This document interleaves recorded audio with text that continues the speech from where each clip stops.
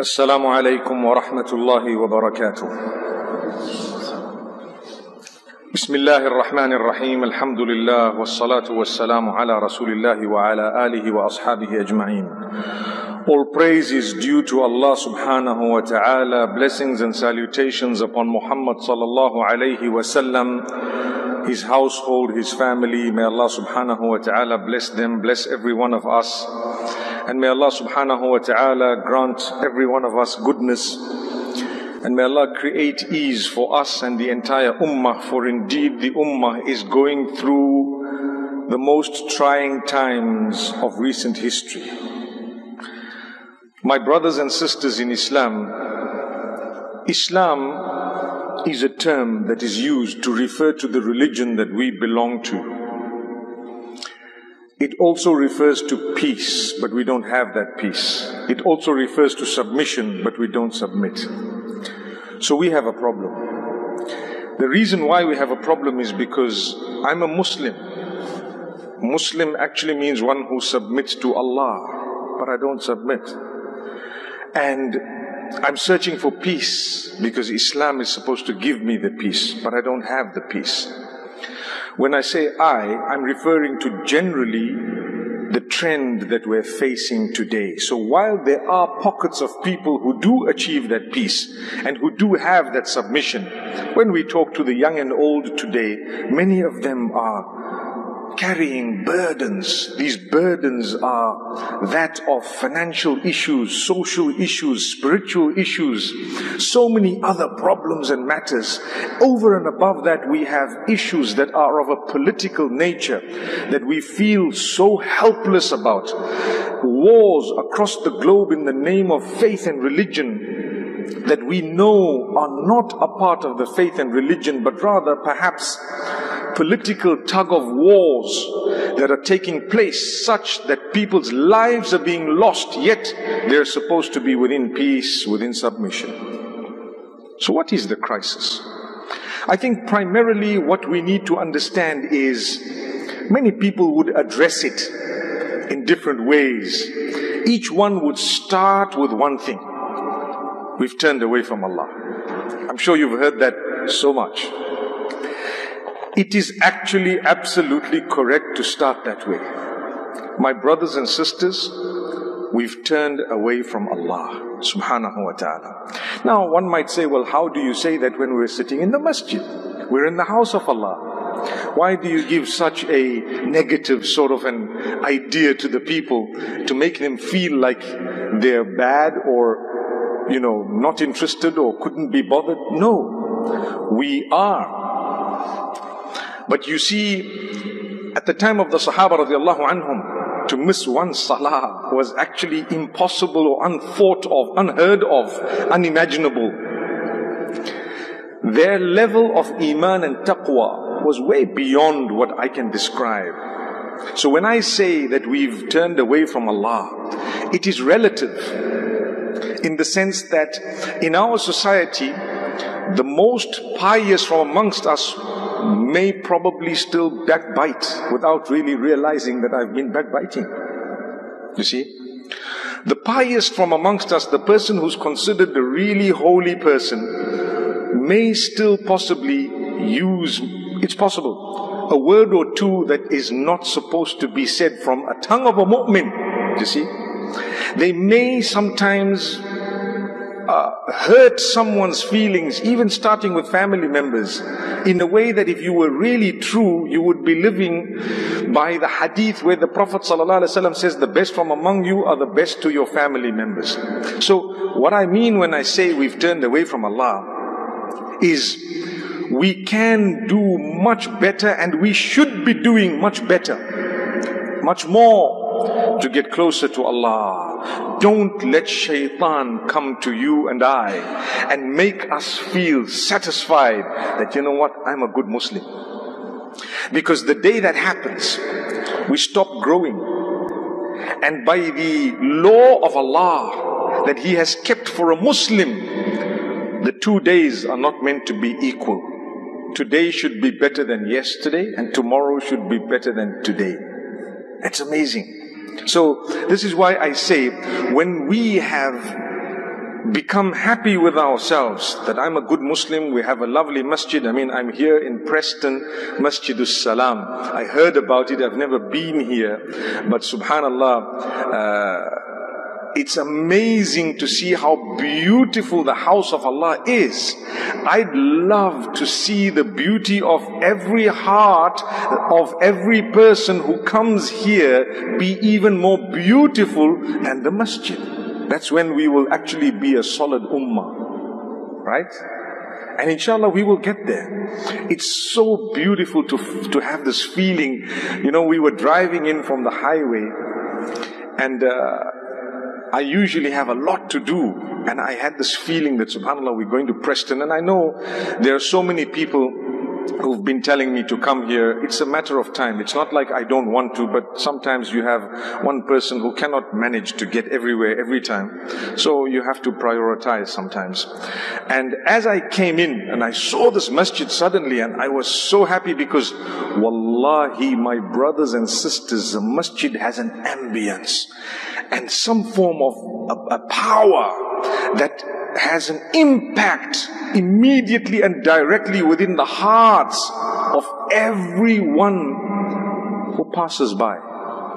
Muslim, non-Muslim, whoever it is, it's the house of Allah. Say what you want, there is a calmness, there is a peace, there is a sense of goodness. Yes, those who hate the Muslims, unfortunately due to their ignorance of what we are, who we are, and what we stand for, perhaps they might feel for a moment an element of anger upon seeing such a beautiful masjid in the middle of a street in Preston, for example, but it's quickly extinguished by the smiles of the people walking in. Subhanallah. When you come to the masjid, come with a smile. Be happy to go to the masjid. Come early. And I promise you, it will bring you closer to Allah. Didn't I say we are becoming further away from Allah? One of the things is give importance to the houses of Allah. And the importance to the house of Allah, yes, from a building perspective it's there. I'm sure there is no masjid in the whole of UK that does not have central heating, right? It's there. Different levels, mashallah. If you have a masjid of this nature, automatic, mashallah. If you have a masjid of another nature, perhaps it's still the house of Allah, maybe someone needs to turn it on.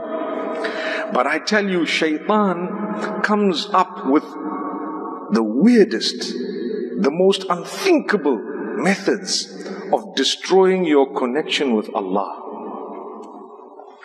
And this is where we lose our peace. This is where we become people who forget that submission is prime. You know, there was a sister who once told me about how when she goes to work, she follows the sunnah of the smile. She works with other sisters, right? A group of sisters, and she was the only Muslim. And she says, every time I enter, even if I have a problem, I have issues, whatever, I have a good expression on my face. And the non-Muslim sisters were speaking about her, that you see, she has some beauty that just makes her smile. She's at peace. She's always calm. And they spoke to her later on about her secret. And she says, this is the Prophet Muhammad, peace be upon him. He taught us to have a good expression. So much so that it alleviates the suffering of those who are really suffering, who behold the smile, because they start feeling calm. If you see me sitting in front of you and I'm frowning, and I look, upset, you automatically within yourself, you have a certain, feeling. But if I'm calm and I'm smiling and my expression is good, you feel good. So when we are coming to the house of Allah, have a good expression. Even if you have whatever problem you may be facing, it's okay. This is Allah. We're going to the house of Allah, like I said, and as we enter, don't be distracted. When I walked in, I felt a little bit warm, and I love the cold, by the way. When we come from a warm place, we like the cold. When you come from a cold place, you like the heat, subhanallah. It's just how Allah has kept us, diversity sometimes. And in order to appreciate the gift of Allah, you go to places, you appreciate the sun. And sometimes you go somewhere and you appreciate the cold. I was hoping to have got a little bit of the snow that you guys had a few days ago, but unfortunately, we came in and brought the sun from Africa, So mashallah. As we entered this morning, or just now, I felt the heat. I asked the brothers, what time did we say we were going to start? They said 11:50. I said, we need to stick to time, inshallah, because people have a reputation. They say when the imam gets up sometimes, because he's an imam, because it's Islam, because it's religion, he tends to feel that I don't care about time, I'll just go. These people are supposed to sit for the sake of Allah. Well, we also work, and that also is an act of worship when we're trying to bring about some sustenance for our family members and for everyone to survive. And you need to be sensitive of the fact that people need to get back to work. So I said we'll stick to the time. That's why I sat for a while before I started. I waited for the 50 to clock in. But my beloved brothers and sisters, as I walked in, I felt the heat, and I told the imam, is it hot up there? He says, yeah, it's quite warm, meaning warm. I said, you know what, is there a way of opening the window or something? He told me it's automatic. When he said that, I said, leave it. The reason is, it's got to do with the comfort of the musallis in general, not just my own comfort. If that's how you want it, that's how it should be, mashallah. So normally, because when you're speaking, you require energy. That energy makes you break into a sweat. So I said, oh Allah, help me. Because obviously I'm coming here, it's a big responsibility. I need to present a powerful message, even though I might present it as a burger. What that means is, those of you who might know what I do, when you have a solid message, you have to present it in a way that the patty in the middle is what makes the burger, but the rest of it is just by the way, beautifying it. So you see the cheese dangling, you see the little bit of tomato, some of the lettuce maybe, a bit of the mayonnaise, and you think, wow, what a juicy burger, but you don't know it's still called a meat burger, or it's called a beef burger because of the beef inside it. That's the most important thing. So I might talk to you this way, but trust me, the beef will get through, inshallah. May Allah subhanahu wa ta'ala bless us all. So I thought to myself, I don't want to allow any distraction. I'm in the house of Allah. I need to try and greet people, not just the rich and famous. I actually don't know many people, to be honest, but I was told you're going to the masjid of the who's who. And to be very honest with you, to me, everyone is a who's who. Everyone is a who's who. The brothers and whoever else is here, the sisters, those I may know, may not know, because a winner is he who actually gets Jannah. That's the winner. And those who get Jannah, subhanallah, they are the ones whose hearts are being worked upon by themselves every day. No matter what you have, who you are, you need to make sure you clean your heart, you have the best relationship, starting with those within your house, and then go further, and you will achieve the peace in the dunya and the akhirah. So subhanallah, I thought to myself, I won't allow a distraction. I'm here for the sake of Allah. Smile, greet the people. These are all brothers and sisters coming as guests of Allah. So you're all VIPs for me. But the point I want to raise is, shaitan comes about and starts making you think, you know what, you need to open that window. Trust me, he came to me as soon as I entered the masjid here. And he made me think window. I even told the imam, window. Then I said, wait, stop. Don't let it happen. It's not about you. It's about the rest of the musallis. And normally, when you have a beautiful masjid, you always have a few people who like to say, you know what? The sound is this, the window is that, the light is this, the time is this, the length is this. All those are distractions. If you have a very positive input, write it down, speak to some of the individuals once or twice, and drop it. You did it for the sake of Allah. And you know what? It may not happen how you want it. In order for Allah to test you, do you come for Allah or for the window? Do you come for Allah or for a certain purpose of yours that you didn't manage to get fulfilled? You know, recently, I'm going to say something some of you may understand, some of you may not understand. Recently, we had a major problem in the ummah, in something. Major problem. Such a problem that we feel as part of the ummah that we need to resolve it today, not tomorrow, because it's affecting the entire ummah. And so what happened is, someone met me and told me, you know, we have this major issue. And I said, I'm aware of it. You know, and I'm making dua. And I have yaqeen in my heart that Allah will help us to solve this matter. It's a matter of time. And I gave an example of the accusation of Aisha radiallahu anha by some of the munafiqeen within Medina Munawwara. If Allah wanted, He could have resolved the matter straight away, within split seconds. As soon as the accusation came, a verse would have come down and Allah subhanahu wa ta'ala would have cleared her name and everything would have been sorted. But guess what? He didn't do that. Allah subhanahu wa ta'ala left it.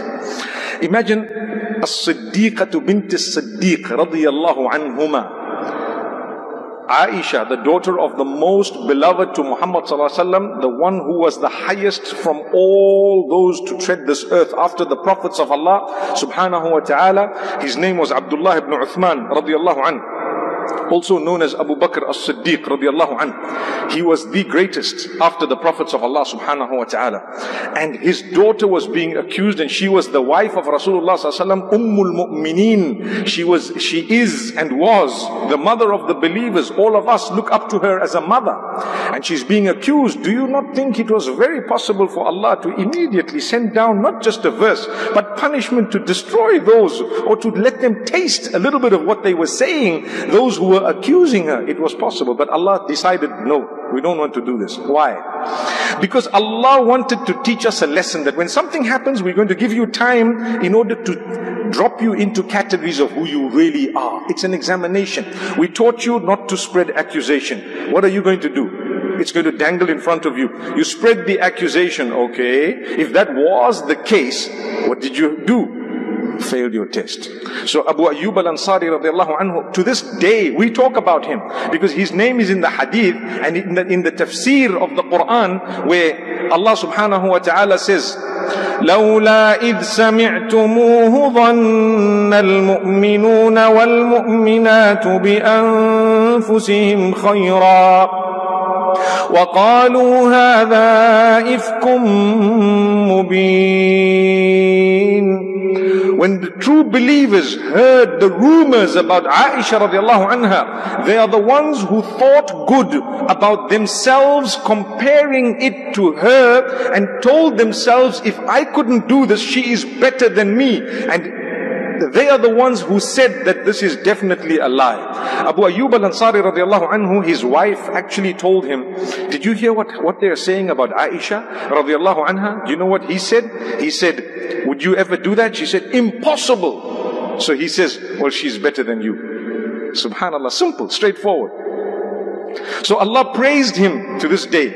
So the issue that we have, I said that Allah will bring the people together in bi'idhnihi, by His will, by His mercy, by His power. In the interim, we will find out within our hearts, were we working for Allah or were we working for a small group of people? Powerful. Someone enters your masjid, you kick him out. What happened? You just proved it's not for Allah. It's for something else. It's for a different agenda.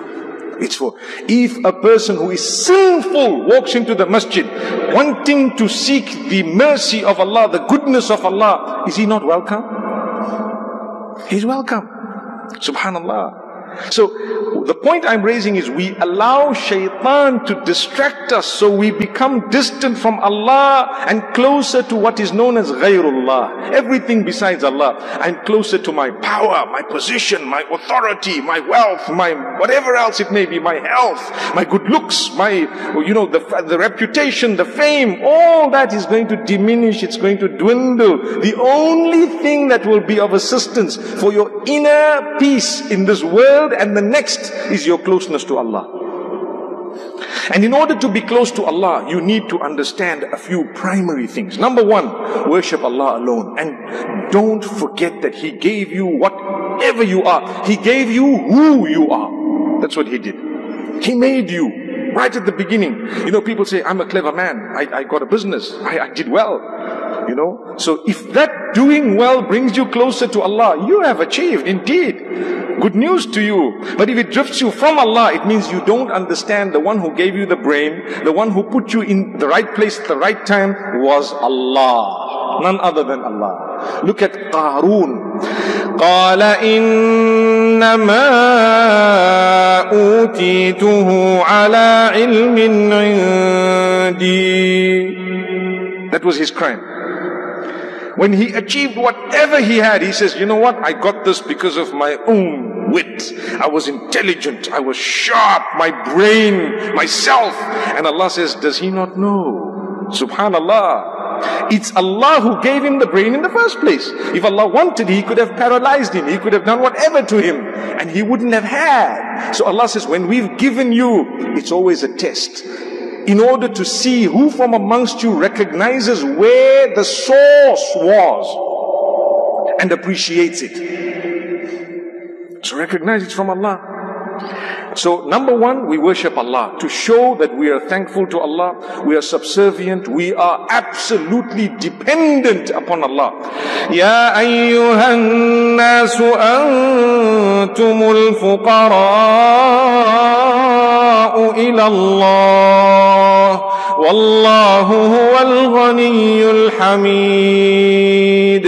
O people, you are absolutely dependent upon Allah for every single thing. And indeed, Allah is totally independent from you. He does not need you for anything whatsoever. And He continues in the next verse in Surah Fatir. And Allah subhanahu wa ta'ala says, إِن يَشَأْ يُذْهِبْكُمْ وَيَأْتِ بِخَلْقٍ جَدِيدٍ وَمَا ذَلِكَ عَلَى اللَّهِ بِعَزِيزٍ. If Allah wants, He can delete you and replace you with someone else, and that is not difficult for Allah. Amazing.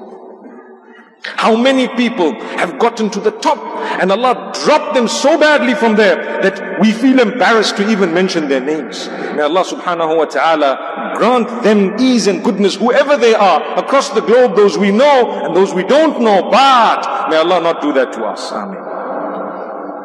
How many people, we have seen examples from the Quran, and Allah gives examples of people we've never known, but we believe because it's in the Quran. And then there are examples of people we know of as well. Why? Not for us to sit and laugh at them and to sit and make a mockery of them, but Allah subhanahu wa ta'ala says, and it's amazing, Allah subhanahu wa ta'ala tells us that it is only in order for you to learn a lesson. That's it. لَقَدْ كَانَ فِي قَصَصِهِمْ عِبْرَةٌ لِأُولِي الْأَلْبَابِ. Indeed, in all the stories that we have told you, there are lessons in them for those who have sound intellect, and that's it. So if you have not derived a lesson from what's going on around you and from the stories that Allah has made mention of, then what have we gained? Nothing. Nothing. So don't be distracted. Number one, show thanks and gratitude to Allah for who you are, for what you have. The biggest gift is Iman. We say that. The biggest gift is the fact that we are part of the Ummah of Muhammad sallallahu alayhi wa sallam. We say that, we know that, but do we practice upon it? I need to become a better person. I have to get closer to Allah. My salah must be fulfilled because I want to fulfill it, not because I have to fulfill it. There is a difference between the two. When you do something because you have to, you want to just get done with it. Many of us, myself included, sometimes salah, we say, let me quickly read my salah. That word quickly was actually an insult. You might not have thought about it. Insult to who? To yourself. Why? Because I'm guilty as well. Sometimes you're in a rush. You say, brother, let me quickly make my 2 rakat. Do you realize that word quickly was ingratitude to Allah? Salah! You should be honored to say, brother, sit, relax, I'm going to be fulfilling my salah. And then you don't make him wait purposely. Like, someone starts reading the whole of Surah Al-Baqarah. No, relax. But what I mean is, fulfill it in the best possible way. For the sake of Allah, don't rush.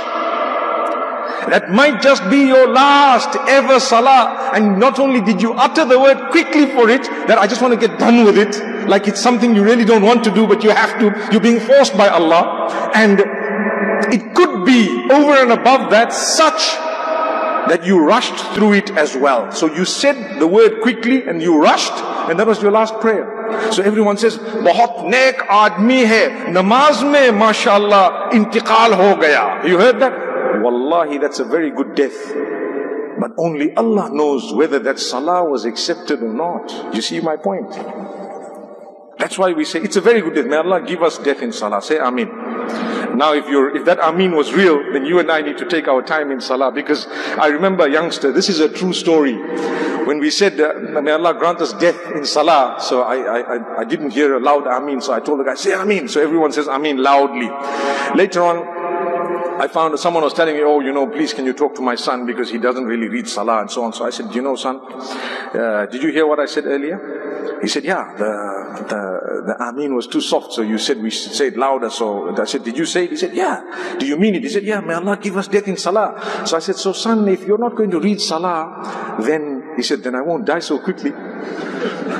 You see how they look at it? Subhanallah, Subhanallah. We're trying to tell him, if you're not going to read Salah, then how are you going to die in Salah? And his mind is, well, if I want to die in Salah and Allah's accepted me to die in Salah, let me not read it right now so I know I'm not dying, I'll do it one day when I'm ready. No, that's the attitude. People wait until they grow old and every bone start aching, then they say, let's read Salah. You're lucky that Allah gave you the chance to get to that position, because that's the mercy of Allah. But not everyone has the guarantee to get there.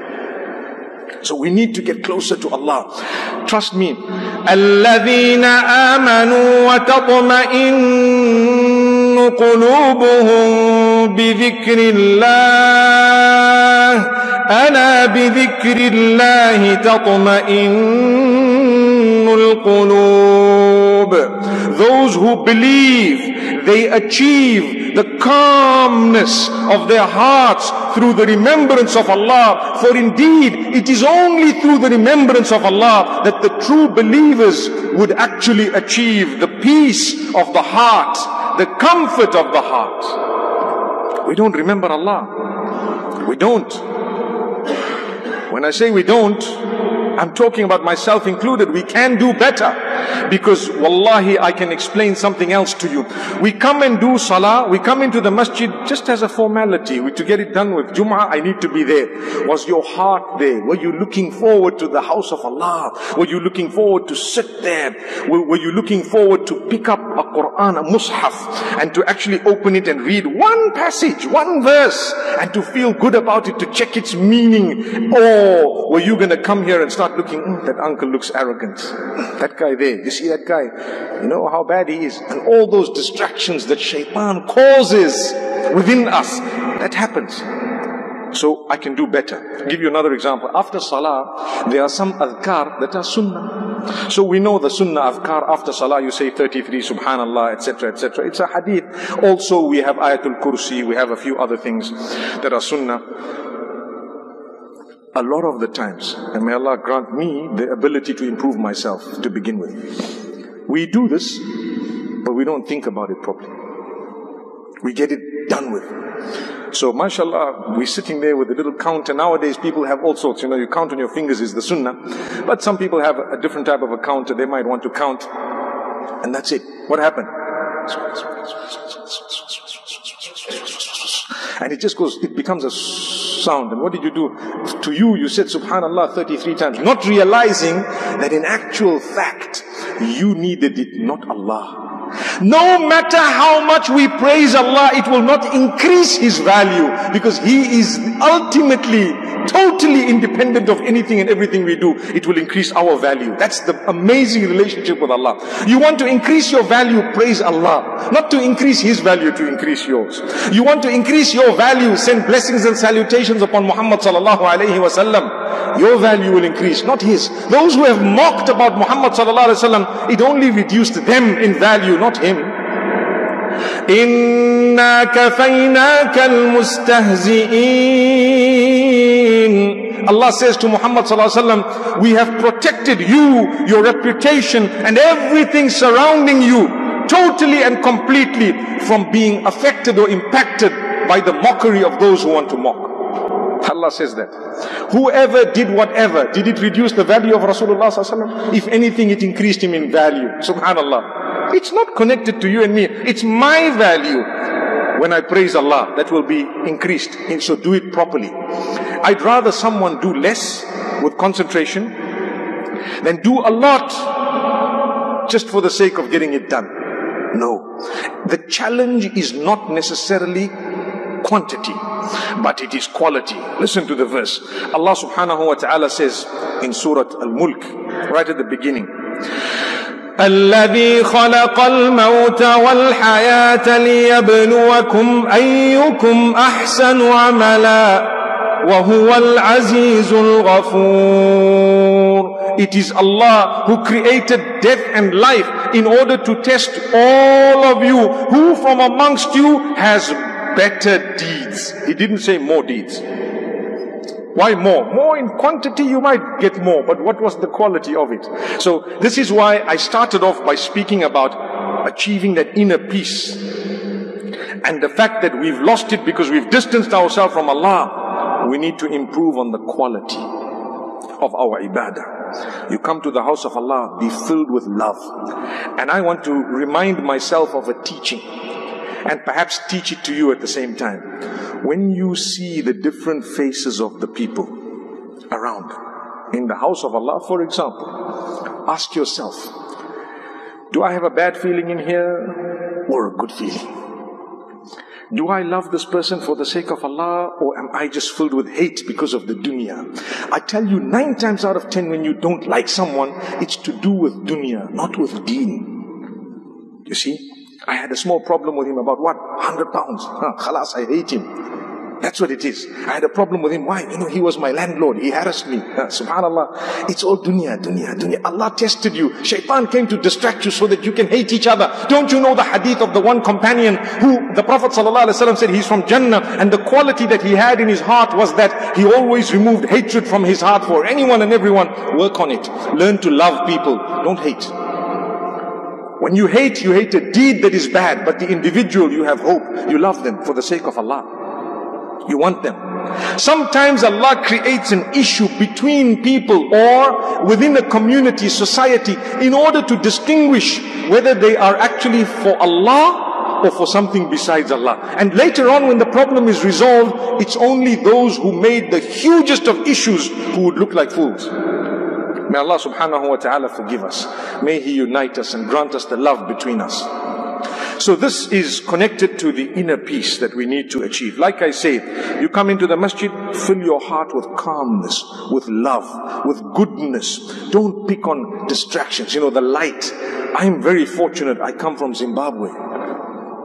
You might be wondering what's so fortunate about that. Z is right at the bottom of the alphabet. Well, trust me, you guys, if you're talking about alphabet, you can either call yourselves from Britain, which is near the top, or from the United Kingdom, which is close to us, mashallah. So basically, that doesn't cut much ice. But the reason I say this is because while we're talking, in Jumu'ah, we can actually lose electricity, power cut, boom.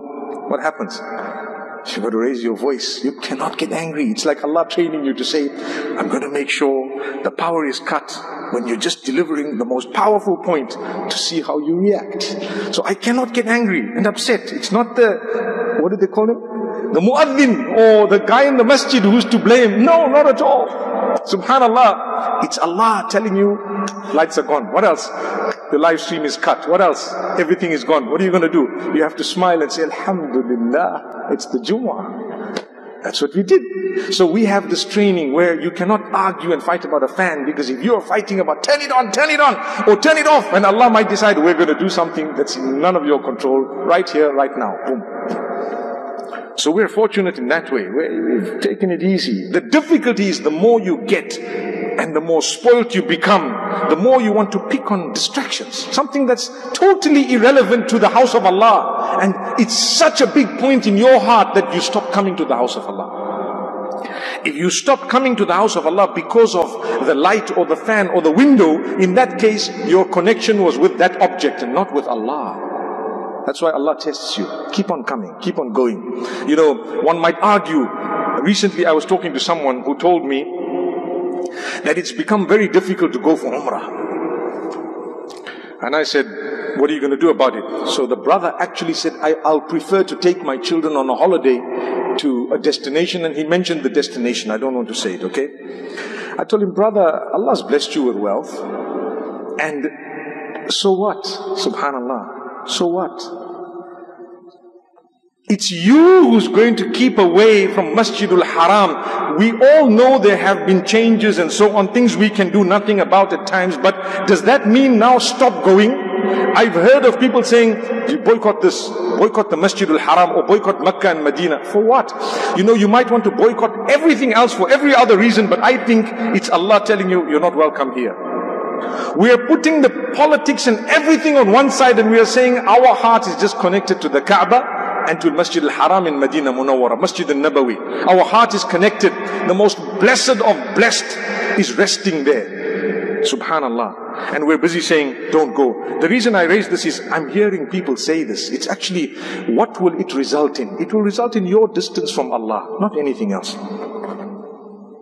This is something that's more important. It's like, for example, telling someone, just boycott this masjid, for example. If that is the masjid in the locality, etc., for what? Leave it.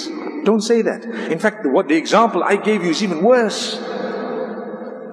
And I can tell you something very interesting. A few years ago,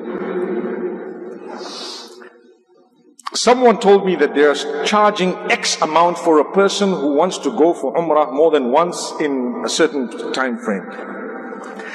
And I said, brother, you know what? If you notice, the work within the Haramain of extension has stopped. This was at the time, right?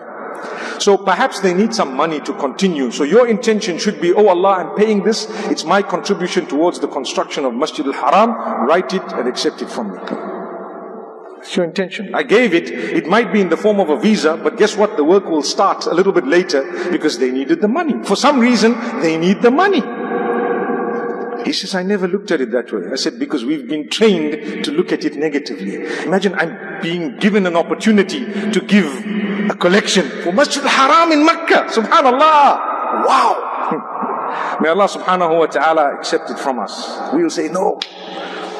And then someone says, no, it's the agent who takes the money. Oh, okay, let's not get into those stories. May Allah subhanahu wa ta'ala protect us.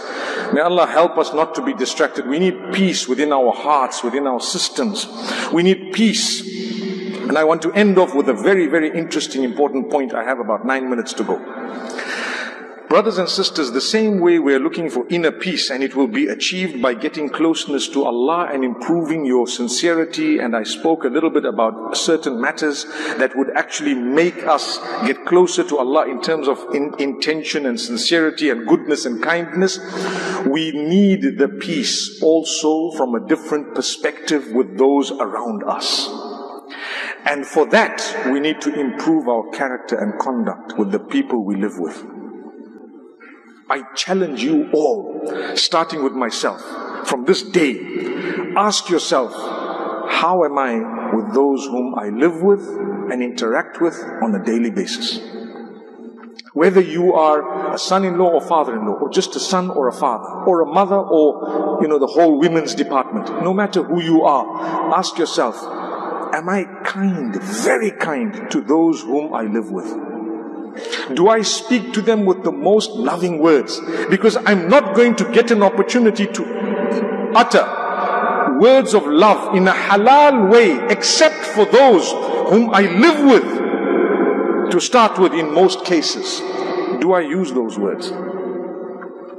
When we say, I love you, and I love you tremendously, and I miss you, and you want to call them my Jan or whatever else, there is only a limited number of people that you can use some of these words with in a halal way. Do you get what I'm saying? But a lot of the people don't. You clock mileage with Allah when you tell your wife, I love you, you're looking gorgeous, you're so lovely. You just look at her and just make your eyes expression or whatever else is going to earn that recognition, and then you look away and you just say, mashallah, Who else is going to do that, and where else do you have a halal opportunity to do that? The answer is, you know what? Very limited, very, very limited, and we don't use it there. We'll go elsewhere where it's not supposed to be, and there we'll say, Jan, and we'll go, whatever else, Jan, by the way, also means jinn in the Arabic language, so you better be careful. May Allah subhanahu wa ta'ala grant us ease. The point I'm raising is, we can do more to make others happy who live with us. I always am amazed by the Prophet ﷺ's words, because they are unique.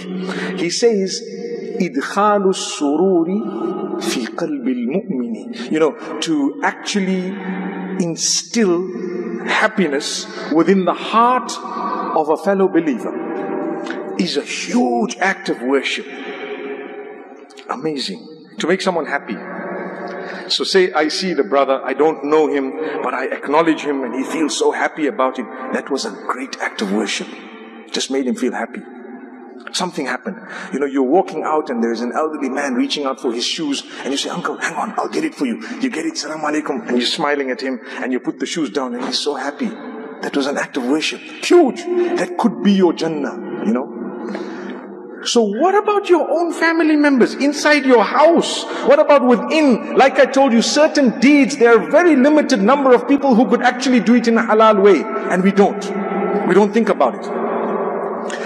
So I challenge you, with your children, with your spouses, with whoever else is around you, to be the kindest person possible, with the best possible words, and you will be in the company of Muhammad sallallahu alaihi wasallam on the Day of Judgment. I tell you why. The Sahaba radiallahu anhum asked him, O Messenger sallallahu alaihi wasallam, tell us about the people who will enter Jannah and their qualities. We want to know the qualities that would have made people enter into Jannah. Tell us. He said, Taqwallahi wa husnul khuluq. Simple as that. He says there are two qualities. People of Jannah, you'll find within them two qualities. What are the qualities? Consciousness of Allah, known as taqwa, and the greatness of their character and conduct. Wow. Now, if you have a person whose tongue is filthy, and they are reading 5 salah a day, there's a problem with the salah. Right? Because when you are close to Allah through your salah and your acts of worship, it has a direct impact upon your character and conduct. Direct. So the closer you become to Allah through your struggle and striving, I fast every other day, I read as much Quran, I do as much dhikr, I'm in the first saf, I make my 5 salah, I make more than 5 salah because I get up for tahajjud as well. It should show clearly in your character. Clearly. You're a softened person, you're loving. When someone goes wrong or does something wrong, you want to correct it in the most beloved way. Think, how would the Prophet ﷺ do this? If a man as great as Umar ibn al-Khattab radiallahu anhu used to think that he may just be a hypocrite, how can we just sit calm and think that, you know what, I'm done. I make my salah in the first serve. That guy, he doesn't even make salah. I know it is something that you need to be happy about, that Allah has given you the acceptance to read salah. But the minute you think that now it makes everybody else bad and you're someone who doesn't need to worry anymore, you've gone wrong. You've gone wrong. This is where your peace goes away. And then you start hating people who don't have a beard as long as yours, hating people perhaps who don't find themselves within the masjid so often as you. And what does the hate do? It takes away your peace. You're gone. When you don't speak well to the people in your home, what does it do? It takes away your peace. If you have no peace, sometimes it's because of your attitude. If you have no peace and you're struggling, it's because of your attitude. Either your attitude towards Allah, we spoke about, or your attitude towards the rest. Why does Allah connect them? Simple. He connects the two because Allah made you and told you to worship Him. Exactly as He made you, He made billions and trillions of other people. So when you see the non-Muslims, for example, walking on the street, do you ever think of the fact that Allah who made you made them? Do you ever think of it? The fact that they are related to you a few generations up, a lot of people don't believe. Wallahi, we are. We're related. You know, sometimes as you develop, as we grow and the new generations come along, they don't know relatives. I'm one of those guilty. A person will come and say, you know, I'm related to you. And then they explain to me how your uncles, cousins, mothers, sister-in-laws, wives, well, a sister-in-law can't have a wife, but anyway, however, and you're connected somehow. And you say, oh, yeah, okay, you know. And you're thinking to yourself, if my father was here, he would have known exactly who this is. Right? It happens because we've become less bothered about relatives. That also is a disease. Why is it a disease? Because Allah tells you to fulfill the rights of your relatives and you don't even know who they are. So how are you going to fulfill their rights? May Allah forgive me and all of us. I told you I'm one of those who really, sometimes a person comes to me and says, you know what, I'm related, I say, yeah, by the way, Nuh alayhi salam, you're right, we were all connected, Because I start thinking, now these guys are coming with their stories. But you're wrong. Sometimes you're related. And you know what? You're related in a unique way sometimes to a neighbor who might be from a different race altogether, but maybe 15, 20, 30, 50, 100 generations back, there was some form of link. There has to have been. And if not, then you definitely do go to Nuh alayhi salam. But no, we look at them with the eye of hate sometimes. Look at these guys. What are they doing? No. The Prophet ﷺ, he made a clear distinction between a deed that you dislike and another human being. That's why he continued to make dua for Khalid ibn al-Walid radiyallahu anhu even after the battle of Uhud. And he said in his heart that I am convinced. The Prophet ﷺ told Al-Walid ibn al-Walid radiyallahu anhu, who was the brother of Khalid ibn al-Walid, who accepted Islam before Khalid ibn al-Walid radiyallahu anhum jami'an. And you know that Khalid ibn al-Walid radiyallahu anhu, he inflicted a lot of damage and harm against the Muslims. And you know what happened? The Prophet ﷺ says, مَا مِثْلُ خَالِدٍ يَجْهَلُ الْإِسْلَامِ يَأْتِي بِهِ اللَّهُ. A man like Khalid, I'm convinced he will not be ignorant of the correctness of this religion of Islam. If you are so intelligent and you study religions, you will come to the conclusion that Islam has the merit. And a few days later, according to some narrations, here comes Khalid ibn al-Walid radiyallahu anhu. So look at how he kept making dua.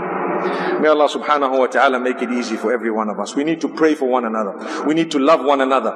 In a nutshell, in conclusion, we spoke about getting closer to Allah subhanahu wa ta'ala, improving our quality of worship and understanding that everything comes from Allah. And secondly, improving our relationship with the rest of the creation of Allah subhanahu wa ta'ala. Just like you think you're important, trust me, everyone else is also a VIP.